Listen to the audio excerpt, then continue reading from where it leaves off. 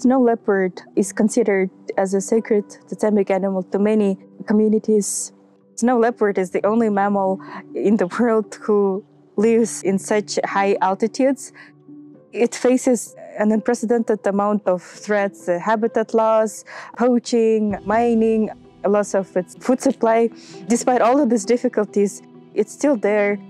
I truly believe that snow leopard is an elder. He shows us how humans should be. I currently serve as the executive director of the Baikal Buryat Center for Indigenous Cultures. We focus on the revival of traditional indigenous knowledge of the indigenous peoples of the Lake Baikal area. And that includes intergenerational transfer of knowledge. We work on the reintroduction of the Aboriginal livestock breeds back to the Buryat landscape. Of course, we're part of the Land of Snow Leopard Network. We're one of the founding members.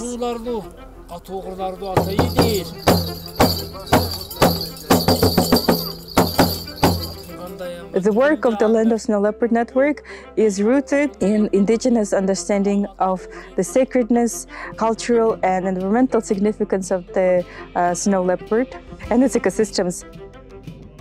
So one of the things I think about Maria is that she so clearly sees her path as being this bridge.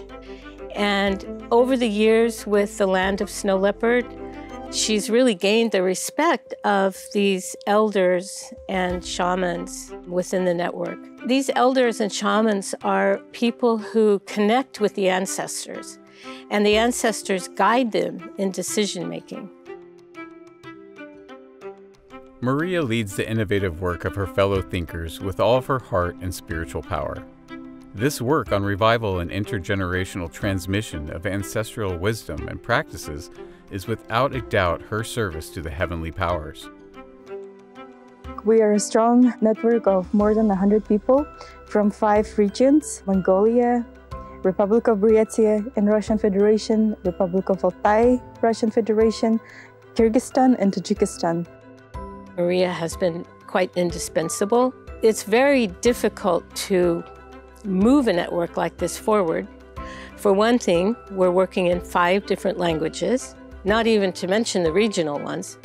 The difficulties also include 75 years of Soviet repression, the effects on indigenous communities of colonization, emotional and psychological effects of colonization. And the biggest challenge and the threat is that our indigenous youth are losing interest in indigenous ways and means. Indigenous people, we are guardians of 80% of the world's biodiversity.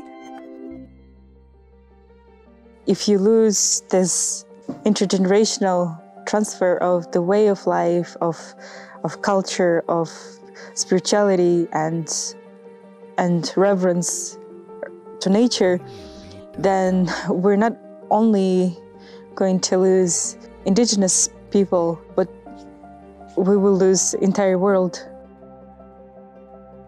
Norbu Lama, who is the Buddhist spiritual leader in Buryatia, has had his whole Soyot community area declared as a region of special resources, which is a way of protecting it. He goes with Maria into the schools to talk to the kids about the old traditions, about how the snow leopard is sacred, why it should be protected. In Tajikistan, in the high mountains of Pamir, there were more than 12 cases where snow leopard attacked local communities' livestock animals. But instead of seeking revenge on snow leopard and killing him, the local communities showed incredible acts of compassion and kindness, and they released the snow leopard way back into the habitat. Thank you. I met Maria about 4 years ago, and I was immediately impressed with her. After 40 years of working with the snow leopards, that's what's going to make the difference, to have local communities appreciating and being the leading guardian or steward of their immediate environment, including this cow. The young Indigenous woman like Maria has both the grit and the passion to take on the leadership of this organization, I think speaks volumes to who she is as a person, to the urgency of the situation. The Bright Award is an environmental award given to individuals who are dedicating their careers to increasing sustainability and conservation of the environment. The Bright Award Committee was most impressed by how Maria has formed strong bonds with a large and diverse network of local people. She has helped them implement a wide variety of projects to help improve the economy, health, education, and environment of the areas they serve. This award is both honoring Maria's past achievements, but really focusing on her future.